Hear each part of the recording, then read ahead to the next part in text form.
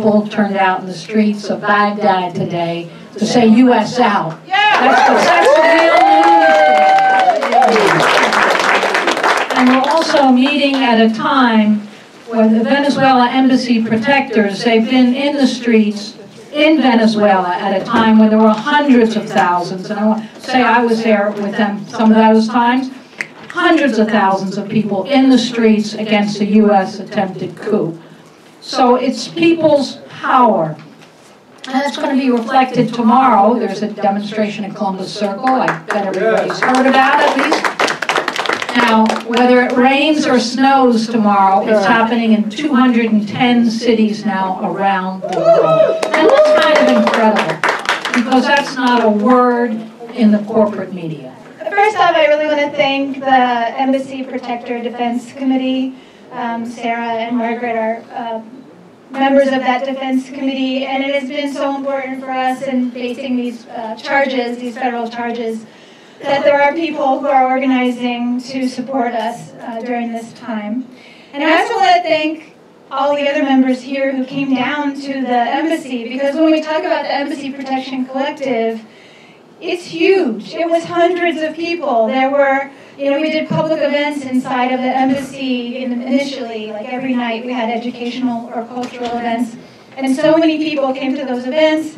At the height of the action, we had more than 70 people staying overnight in the embassy. And then starting on April 30th, when the pro-coup folks took the embassy under siege, and people were no longer allowed to come in, so many people came down and were supportive outside of the embassy. And I can just tell you for us that we know it was really scary for the folks who were outside facing the violence and the threats and just the racist, homophobic, misogynist behavior. We were also a little scared inside the embassy because they kept trying to break in. And just seeing folks across the street, they're keeping an eye on things, they're in solidarity, and some people who stayed out there all night, and some people who would help out, like when we heard weird noises and we couldn't see what was going on, and they would go and look, and it just, this was really a collective effort, and couldn't have happened without the participation of everybody. So I just want to keep that in mind, that this is a really big, when we say the Embassy Protection Collective, it's a very big group, and thank you so much to all of you who were part of it. In March of last year, we were part of the U.S. Peace Council delegation to Venezuela, and we arrived there as the power. They had this nationwide power outage, which they determined later on was a result of a cyber attack on their electrical grid. Go figure, the software was developed in Houston, and they tracked the attack to Houston and Chicago. And then as they tried to get it back up again, there were these other attacks inside the country on the infrastructure that kept kind of knocking it out. So we were down there, and we were seeing in the U.S. news all this stuff about there was chaos in Venezuela, and it was crazy, and they couldn't get their power on, and we were down there, and a lot of the power was back. It would kind of come in and out. But things were very calm. They were completely calm. People were just dealing with it. They were, we heard that they were getting dirty water from the rivers because they couldn't get water. But Venezuela actually is one of the largest freshwater sources in the world, and they have a lot of springs. And so people were going to these natural springs and helping each other collect water. So all the things we were hearing in the media were really the opposite of what was happening down there. And that's just true generally. If you hear something in the corporate media here about Venezuela, it's probably not true. Coup failed. In Venezuela, really, he was a joke. And he would call a protest and nobody would show up, or he'd cancel it because he knew nobody was going to show up. And so really, the only way they could give the appearance of this coup succeeding was by, in the United States, making it look like it was real, right? So when we were down there, we saw that the UN consulate in New York was handed over to the coup people, and that the attaché offices, Venezuelan military attaché offices in D.C. were handed over. And folks tried to get out there as soon as they heard what was going on and stop it from happening, and thanks to all of you in New York who were part of that. But they were on the outside, and police had already let them in, so there's not a lot you can do at that point. So in April 9th, I think it was, of last year, the Organization of American States changed its rules so that they could force through a vote to recognize Juan Guaido as the president. Prior to that, the main rule, the normal rule they have is a 2/3 majority to recognize someone as the president of the country, and they couldn't get that. So they just changed the rules and said, okay, we'll go with a simple majority. So what kind of a message does that send to other countries that are part of the OAS? Like, if we don't like who your president is, we'll just change our rules and recognize somebody else. So that's, we were there to try to stop the U.S. from violating international law. The Vienna Convention is very clear that embassies are inviolable. And we were there with the permission of the elected government. And we were there to try to hold that space while the United States and Venezuela negotiated for mutual protecting power agreements. Because this is traditionally what happens when countries break off diplomatic relations. They find a third country to be the protecting power for their embassy.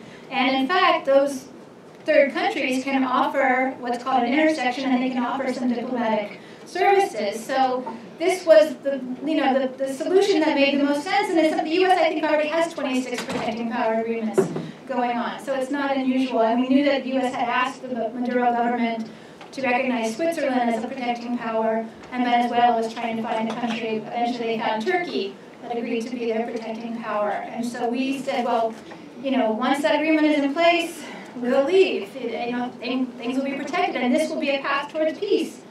Because that would start, it would not escalate the conflict, and it perhaps could start more negotiations between Venezuela and the United States to find a diplomatic resolution to what was happening. So that's why we were there, and also I think I can't speak without mentioning the fact that the United States has been waging war against Venezuela for 2 decades now, ever since the Bolivarian process began. And the unilateral coercive measures or sanctions that the United States is imposing on Venezuela are illegal. They violate international law. They violate the United Nations Charter. And the Center for Economic and Policy Research estimated that in just 2 years, period 2017 and 2018, those sanctions contributed to the deaths of 40,000 Venezuelans. So sanctions are war. Sanctions do kill, and they're still happening. And the U.S. is still trying to intervene, so it's really important that we do whatever we can to keep speaking out and demanding that the intervention and the sanctions stop. And I'll end there. Thanks. Sanctions are war by other means and are deadly. That 40,000 people in Venezuela alone have been killed by U.S. sanctions. And for those of you who may not know, let me just explain a little. When the U.S. imposes sanctions on another country, they don't just say that this country, that the United States won't do business with this country or that financial transactions are illegal. They sanction any other country that dares to do business with the targeted nation. And that means U.S. sanctions are international sanctions. So people in Iran, for example, are dying because they cannot access cancer drugs. People in Zimbabwe, Eritrea, Nicaragua, 30-some-odd nations are under U.S. sanctions, which are creating terrible suffering all over the world. To understand what's going on in the world and in other countries, looking at history is very important. And looking at history in terms of Latin America and Venezuela, I always remember this quote by Simón Bolívar from over 100 years ago, of saying that the United States is destined to plague Latin America in the name of liberty. And that same dynamic is still going on, and seen it for so many years. I was in Venezuela, came back from Venezuela on a trip to investigate the effects of the sanctions. And a week later, I heard this webinar call saying, come and make history in the Venezuelan embassy. And it just seemed like a natural thing to flow from what I saw in Venezuela, the injustice, talking to farmers in tears at their jobs, they couldn't sell their products, couldn't get parts for their tractors, people who very worried about their families. They couldn't find medicines for their parents with heart failure, and numerous other things. And when I'm in San Francisco, and it's where I've been with my family, and trying to talk to people, and it seems like I have to start from the beginning. I know I don't have to with most of you, but to talk about, people have this notion that the United States' job or role in the world is to defend democracies. It's just the opposite. It's to find them and crush them. Right. Any country that takes an independent economic or political path, and Venezuela is a prime example of that. We've also, it's been important for me to explain that if you really step back, we are a gangster in the world. We are throwing our government, not us, but our government, not obeying international law, not obeying the Charter of the United Nations and treaties that we've signed, and just basic plunder and theft around the world. And Venezuela, being the sort of epicenter of this struggle in Latin America, and the U.S.'s attempt to try to gain control politically and economically, Venezuela is the target. And we saw firsthand in my delegation that it's actually killing people. You don't see bodies lying in the streets, they're in the morgues of hospitals because they couldn't get medicines. They couldn't get dialysis equipment. And I know from working in a hospital for 30 years, you don't get dialysis, there's no other options, you die. For people that choose that, I don't know what to say. And this, so much of this trying to get through to people who know little, may be curious, but all they hear is what I often hear in San Francisco.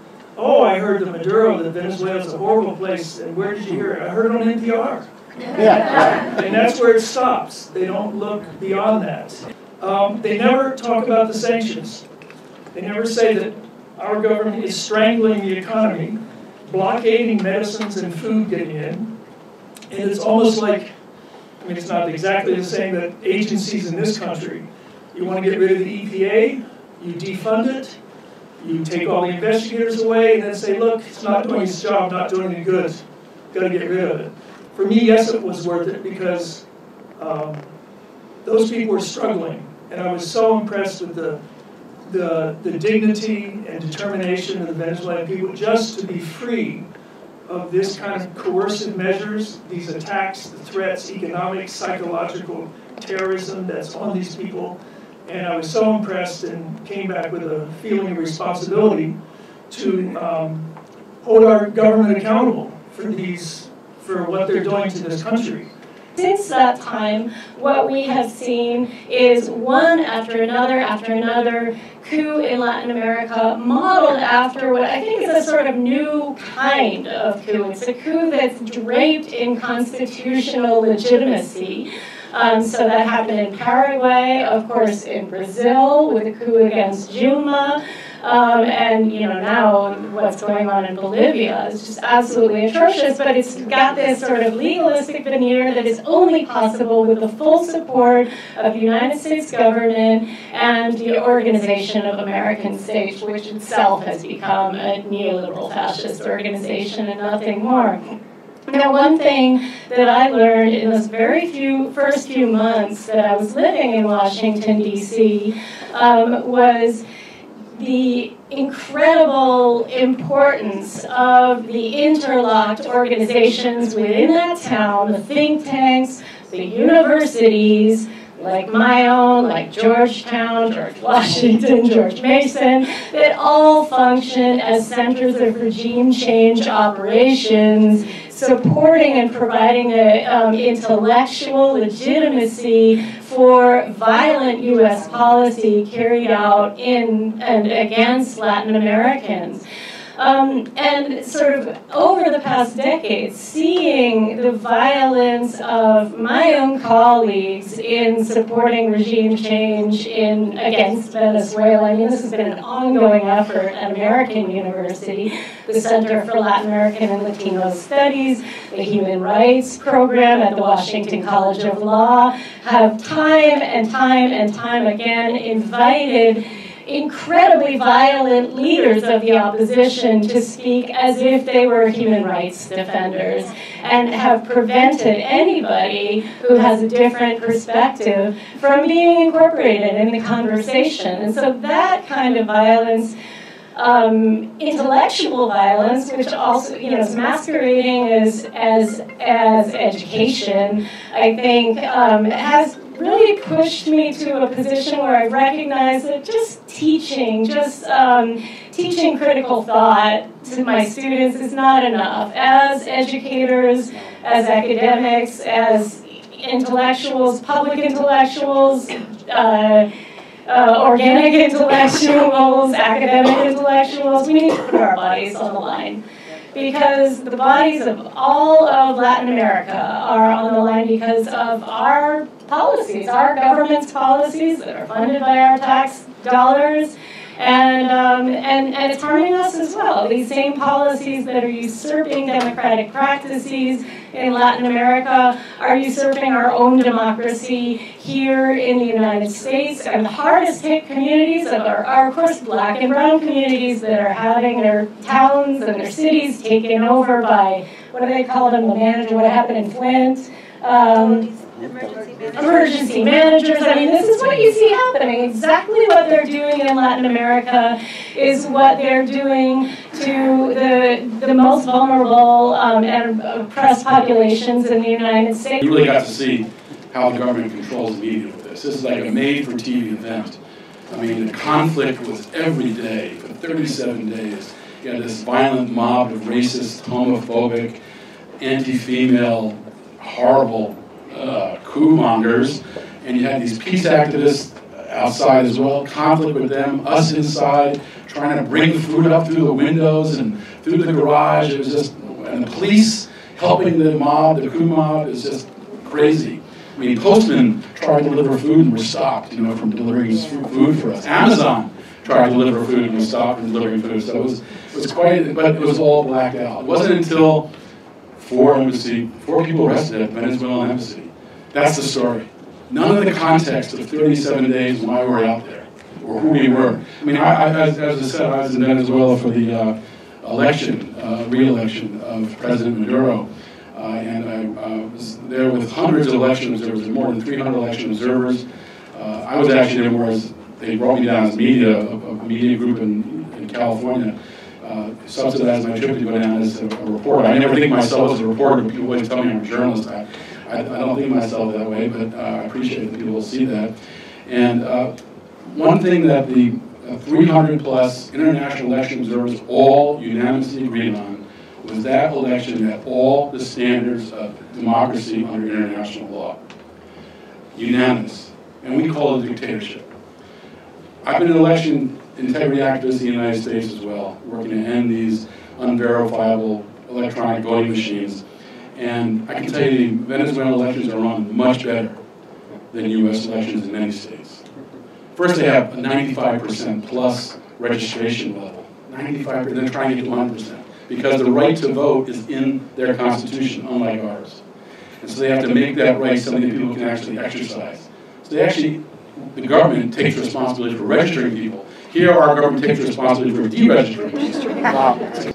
And no matter how this case turns out, whether we end up in jail or end up acquitted, whether we get a fair trial or an unfair trial, we are going to use this federal prosecution to build the movement to stop this coup, because Venezuela is not going to lose its independence. That's not me talking. That's the Venezuelan people talking. They will not lose their independence. And when they succeed, the Monroe Doctrine is finished. The end of U.S. domination of Latin America. That's what this is about.